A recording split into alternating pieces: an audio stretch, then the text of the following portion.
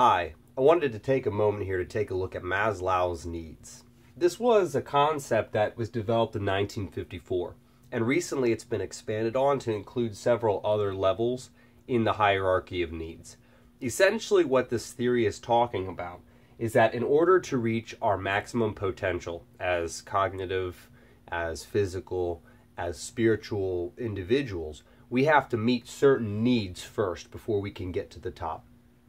Here on the original hierarchy of needs, it begins with the physiological needs. That's just basic food. We need air. We need water.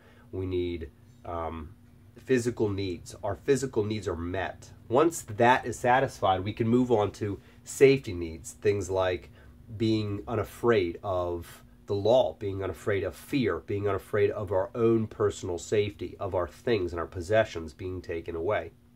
Then we can begin looking at a social respect. How do we work with each other? Is love and friendship and those kind of relationships that we have with other people. Once we become safe and secure in our own self, that's when we're really able to become healthy with others.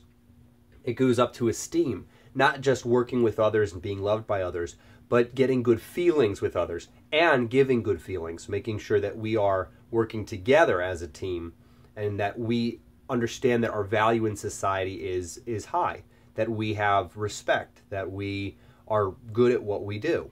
And only then can we reach the self-actualization point, which is the peak of the hierarchy of needs. This was changed fairly recently in the last 20 years, I guess maybe last 10 years. And it includes a couple other levels like the cognitive needs. Above esteem, once you become comfortable with your position in life and with your respect to other people, then you can start focusing on your cognitive needs, like your need to learn, your need to understand the way things work. And there was actually one above self-actualization that was recently put in, transcendence, which is essentially, can you help others reach their hierarchy of needs? Can you help other people get to self-actualization? And if you can, then you're at the transcendence point. So just a couple of points that I thought were interesting about the hierarchy of needs. In the self-actualization, which is the peak of the hierarchy of needs, most people that have reached that point exhibit certain qualities. They have an unusual humor. They forego most traditional approaches, and they try new things. They have spontaneous thought and actions. Their routines, they like to shake them up. They like to try new things. And they essentially have a different outlook on life. They see life as more creative and less of an assembly line where people are lined up and having to go through doing the same thing. They don't put people in boxes. And if they do put people in boxes, the boxes are very, very large. And that's only because there is a certain amount of structure needed to become self-actualized.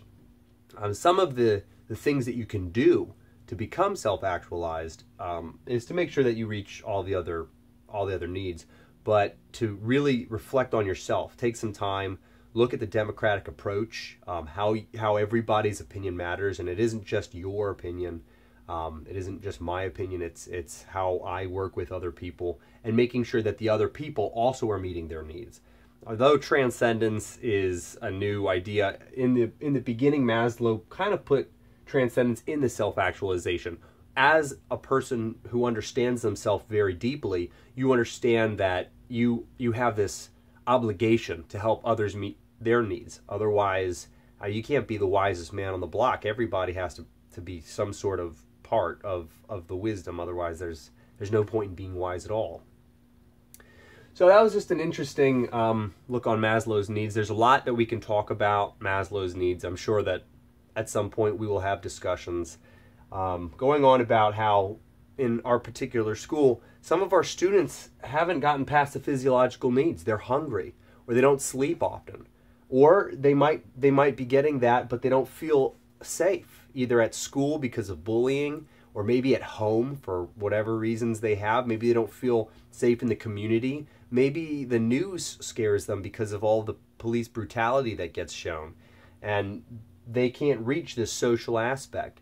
Our job as part of their life as educators is to make sure that we help them get as high as they can, if not to the self-actualization, at least to the esteem. In that way, we become more of guides and less of instructors, more of I don't have another word for guides. That was pretty much all I've got. So anyway, I'm sure we'll have more discussions about that, but Maslow's needs.